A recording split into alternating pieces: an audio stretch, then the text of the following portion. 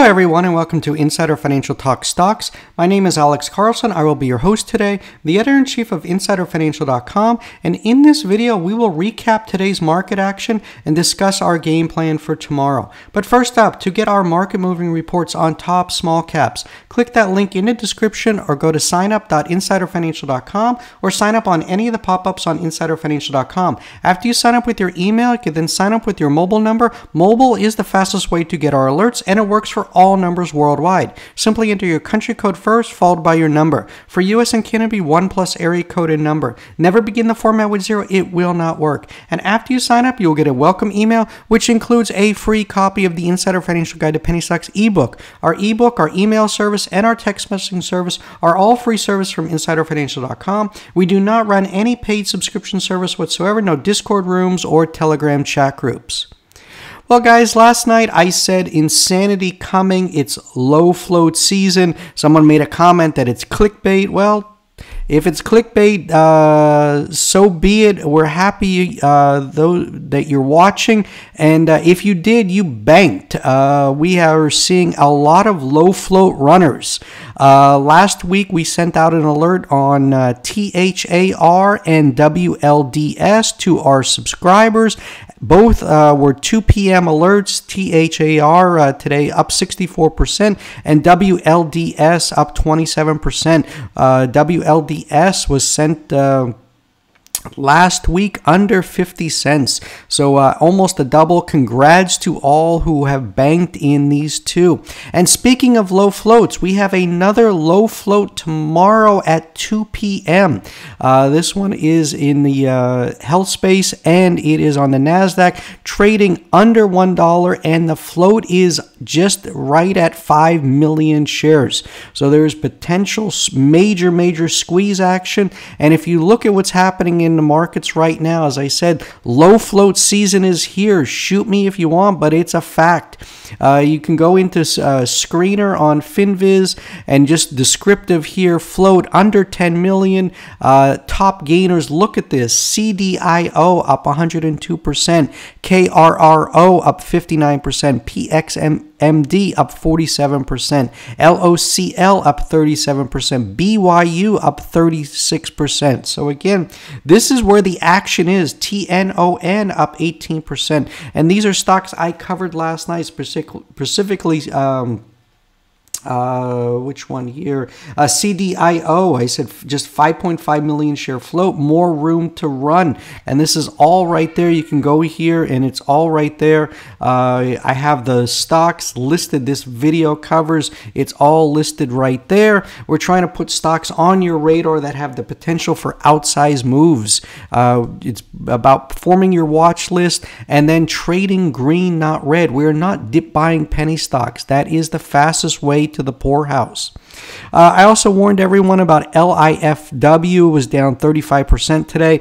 Guys, when stocks are running on no news, specifically you get this, on LIFW, it opened at $3.20 and ran all the way to $17 on no news. That is obviously a short squeeze, and it was also a Discord room pump. So, a lot of these people end up reading the headlines or seeing the moves and top gainers. They go rushing in, and then they end up becoming bag holders. On a lot of these plays, they're not overnight plays. If you have green right now, if you can, hit those singles and doubles, you have to make that money. You have to take it. Don't get greedy, guys. You're going to run into a lot of problems if you are greedy. But overall, if you look at SPY, as I said last night, we're trading above the 50 and the 200-day moving averages right now, consolidating nicely up here. I know the trend right now, it looks like the market wants to go higher again. I know some people were saying concerned it was a dead cat bounce. We're getting Fed speak this week. Powell will be speaking twice. If he comes out hawkish, that's going to, knock the wind out of the sails of this market. But right now, as I said, it's seasonally November, December are two very, very good months for the markets. So you get these Santa Claus rallies, and that's what the market looks like it's setting up. You're getting a lot of things that are happening right now. First of all, gold is pulled back off of, it's under $2,000 again. That was a flight to safety trade. Quality, concerns about Israel, Hamas, what's going on there, and there was a lot of premium in oil. There was concern about that, and we're back under $80 here. So this is when you get a pullback in oil prices, that is deflationary, and that is good for the markets. But there is a headline today from Bloomberg: oil falls to 3-month low as the bearish demand indicators grow. American gasoline demand forecast at 20-year low next year. WTI declines to near $77 after plunging 4.3%. So there are demand concerns, and there is concern that we are going to enter into a recession next year. Some are talking about first quarter, some are talking about second quarter. But again, I think the markets are not going to focus on that headline right now. The headline that the markets are focusing on is the longer term yields. US 10-year, it was over 5%. Before the Fed meeting, we're at 4.5%. Same thing with the US 30-year yields. We were at 5.1. We're at 4.7%. So these pullback in yields is what the market is focused on right now. And that is why we're seeing, just overall, a lot of bullish excitement in the markets. But again, we covered a lot of winners last night in the video. TMDX had, as I said, had big earnings after the bell. 18% of the float is short. There was a lot of opportunities here to make money. The stock here, it opened at $57, dipped down just 19 cents to 56.81, rallied all the way to 68.47 before closing at $60. So a lot of opportunities. This was a great day trade today. Congrats to anyone that banked in that. But TNON, this was a low floater that I talked about last night, up 18%. IMTE, another low floater, up 11%. Tripadvisor, up 10%, had big earnings, talked about that last night. But there's a lot going on in the markets right now, and this is the time to be putting money to work. I know a lot of people have blocked out the markets this year. It was August, September, October were rough months. Small caps have been a horrible year, but when these markets get hot, they get hot quickly, and that's when you got to start paying attention. We're getting some news. Lastly, the SNTI up 78%. Had big PR last night. So again, congrats if you caught that move. But again, two that I'm watching for tomorrow. First up is LUMO. The stock rocketed almost 100% in after-hours trading after the biotech reported the top-line data showed 2 phase 2 studies for its drug candidate LUM-TO1 had met their primary and secondary endpoints. The company has been testing the drug for the treatment of pediatric growth hormone deficiency, or PGHD. It added that no significant safety concerns had been identified in the trials to date. The biotech company also said the data also provided preliminary validation of the predictive enrichment marker strategy with pre-specified primary and secondary outcomes met, de-risking our patient selection for our phase 3 program. Big news, great. But the problem is with when they have to do phase 3, these trials cost money, so that means more dilution coming. So again, be cautious here. You could get the shorties coming in and trying to top ticket tomorrow and push it back down. So that's what a lot of the shorts are doing right now. They're seeing these gappers, and they're coming in and they're shorting them. If they're not getting it that day, they're getting it overnight. So again, be careful here, guys.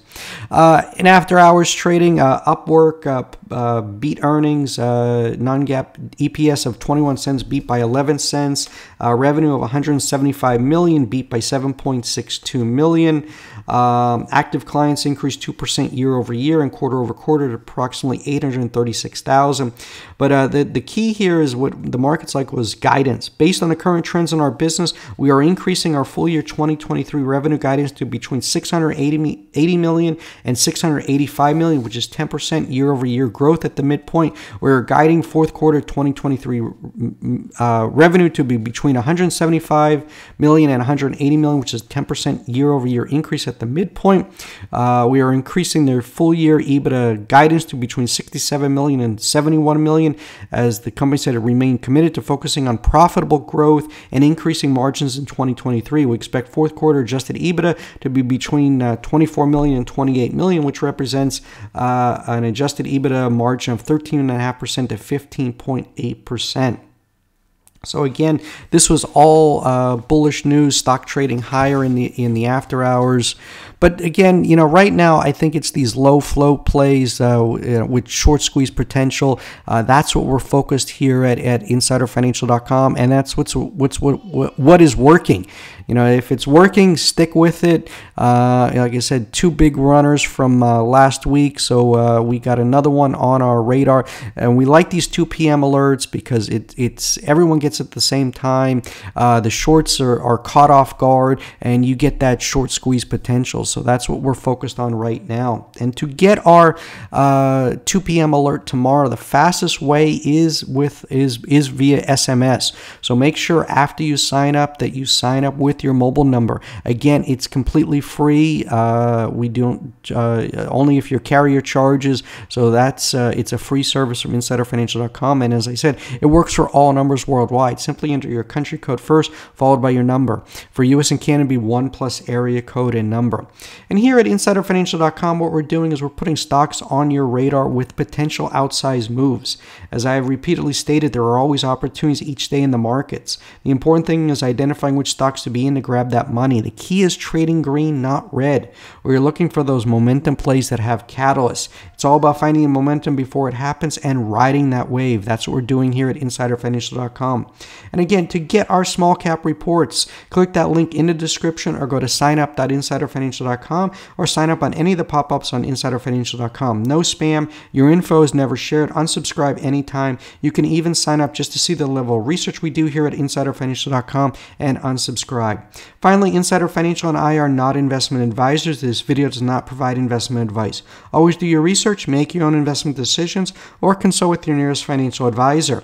This video is not a solicitation or recommendation to buy, sell, or hold securities. This video is our opinion, is meant for informational and educational purposes only, and does not provide investment advice. Past performance is not indicative of future performance. Thanks for watching. Remember to smash that like button, hit the notification bell to be notified when a new video is uploaded. Have a great week, traders. Bye-bye.